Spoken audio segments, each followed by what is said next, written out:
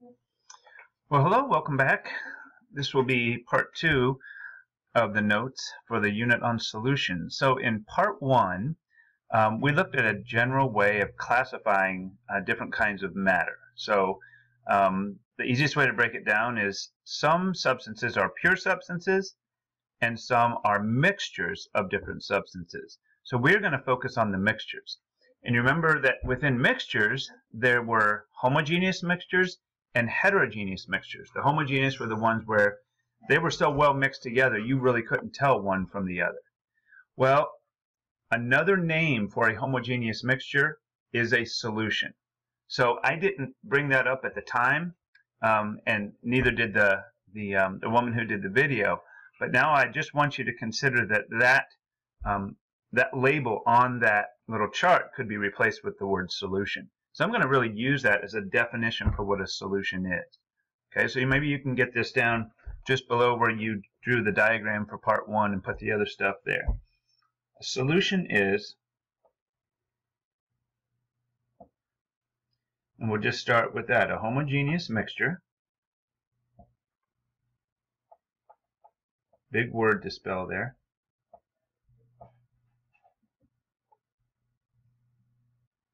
Again, just to remind you what that means. It means when you look at it, you're not going to be able to tell that it's a mixture of different things. It all looks like the same stuff.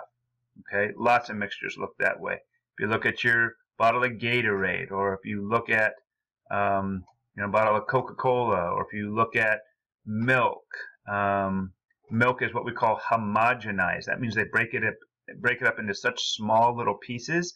There's actually a little bit of what they call milk fat in there, but they break it up, they whip it around so fast, breaks it into these little pieces, and it becomes so well mixed you can't tell that it's a mixture of things. It just looks like the same stuff. Now, if you let it settle for maybe a week or so, or if you leave milk for a while, it will settle out, and some of those solids will go down to the bottom. So it's a homogeneous mixture, and it is made of, there's like 2 parts to a solution. And the way I'll describe it is this way. The 2 parts are called the solute and the solvent. And the solute is dissolved in or into the solvent.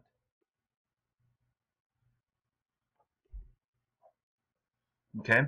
So when you dissolve one thing into the other, the stuff you're dissolving, oftentimes you think of that as like a solid, like when you did, or if you did that saltwater solution, you took a little bit of salt, that was your solute, and you put it in water, which was your solvent. In a lot of the solutions that we're familiar with, water is the solvent, okay? And so the salt dissolves into the water, okay? The solvent is the more abundant of the 2. So you're always going to have more solvent than you have solute. Okay?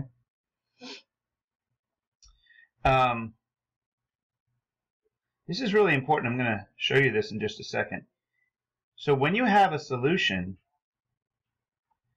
each part of it, the solute, the solvent, retains its own properties.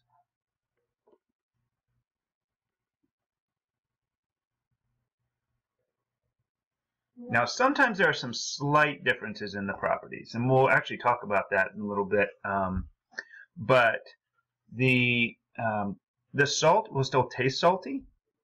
It's just such small little pieces that you can't see it.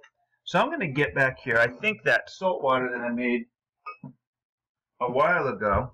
Oh yeah, there it is. Now I'm going to show you this. Actually, let me put it under here. Yeah, can you see that? That's crystals of salt. Okay? And I told you we should never do this in the lab, but yeah, that's really, really salty. Okay? It's actually kind of wet, salty residue right there. And depending on how much you made, if you made this, again, this was last Thursday, the 23rd, that I had you mix a little salt into some water. So if you made some yourself, you may have something to look at And if it was all clean and the container you used was clean and everything, go ahead and just take a little taste of it, and you'll tell that that is exactly salt that you have there. So all we did was we separated the water, the solvent, out of the solution, and we were left with the solute, which is the table salt. Okay. So while each substance retains its own properties, some of these properties can be a little bit different when things are mixed together as opposed to when they're separate. I'll give you an example. The boiling point of water, or any solvent for that matter, tends to rise with a solute in it.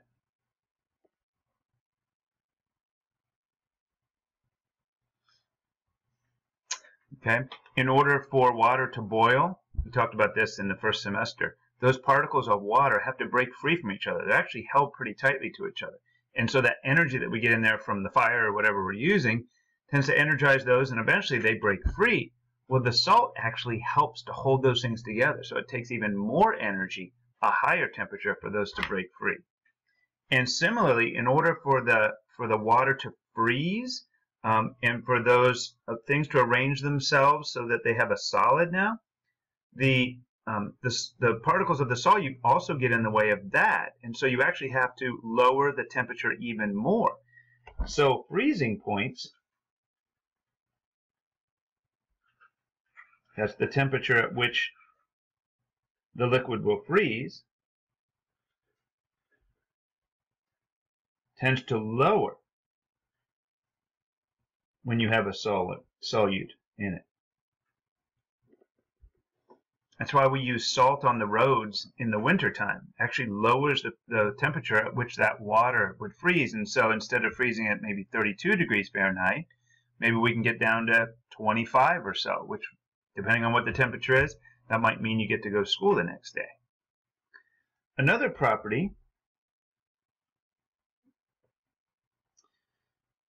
is what we call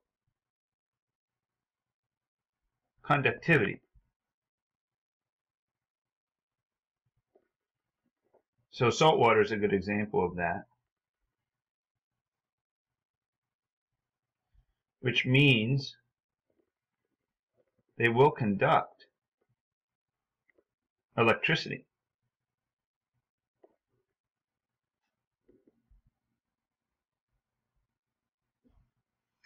So if you try to pass electricity through pure water, it doesn't actually go very well. But if you have salt water in there, you can get electricity to pass through that pretty easily. And the more salt that's dissolved in the water, the easier it is for that electricity to pass through there. Okay. I'm not going to get into the details of why that is, but I will tell you that that's one of the important properties that some solutions have. It depends on what the solution is.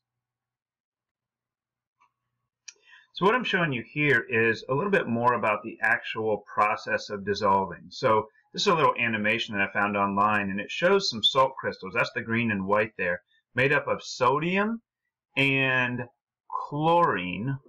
And each of those is either positively or negatively charged. The green ones are the chlorine, and they are negatively charged, and the white ones are the sodium. They are positively charged. Well, water itself, well, those are the kind of Mickey Mouse shapes. Those are also charged, but the oxygen, I'm going to replay it here. The oxygen end of a water molecule is negatively charged. So positives and negatives attract each other. So what you'll find is the two little Mickey Mouse ears, if you will, those are the positive parts of the water. They're going to attract the negative chloride ions and actually pull them away from the sodium, because they're more strongly pulled than what the sodium and the chloride are pulled to each other. And then the red ends, the negative ends, are pulling on the positively charged sodium ions. So eventually these all get pulled away, and you have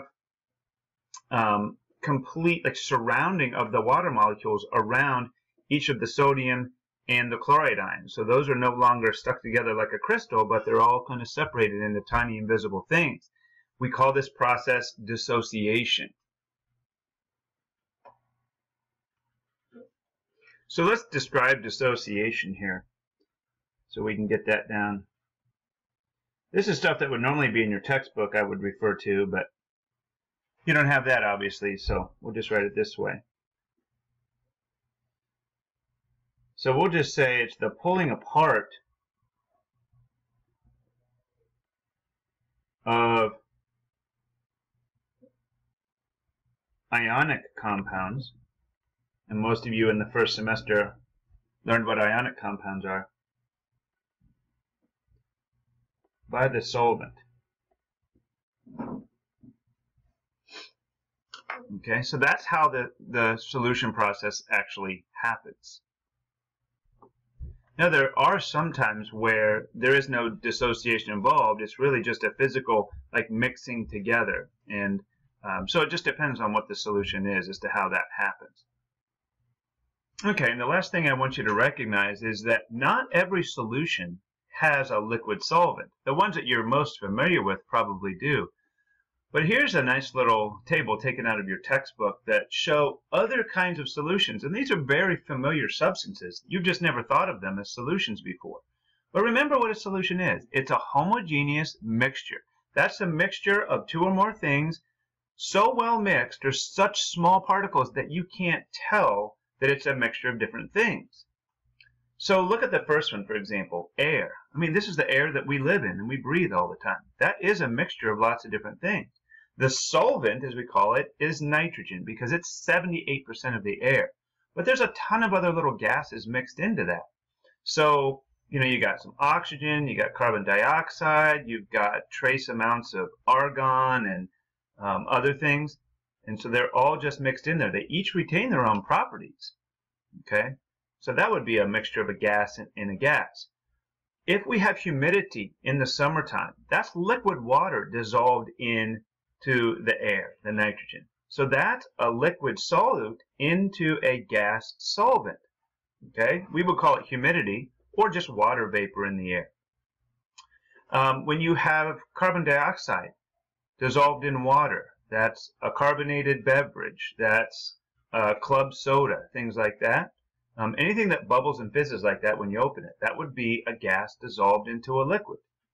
And then liquids and liquids. Anytime you mix two liquids together, you stir them up and you can't tell that you have two different things, that would be an example of a liquid in a liquid.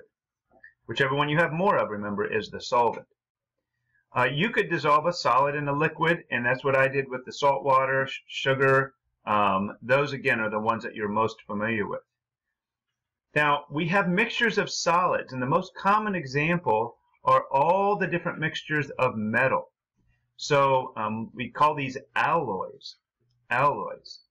So alloys of steel. Usually it's mostly iron, but depending on what additives we put in with it, we can give the steel different characteristics. It can be stronger. It can be, there's what's called stainless steel. Stainless steel means it doesn't rust as easily. It can be maybe more moldable. So depending on what properties you want to give it, you mix different other metals into it. Someday you might take the material science class here where you'll learn about different alloys, and you'll actually make some where you can mix different things together to make certain properties in your metal. Okay? So not every solution is what you think of as a solution where it's a bottle of some liquid, right? Okay, so you can get that down, and then that's going to do it for this part of the notes. And we'll carry on next time with the next step. Thanks for watching.